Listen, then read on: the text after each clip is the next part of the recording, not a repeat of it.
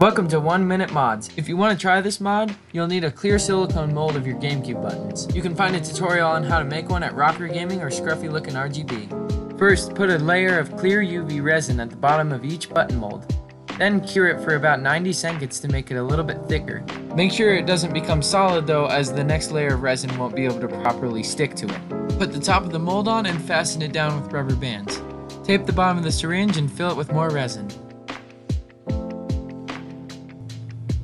Then add your colors. I like alcohol ink as it mixes easy, and I'm doing purple and black for space color. Then I'm adding some glitter to look like stars. Now inject your resin until it overfills a little bit out the opposite hole.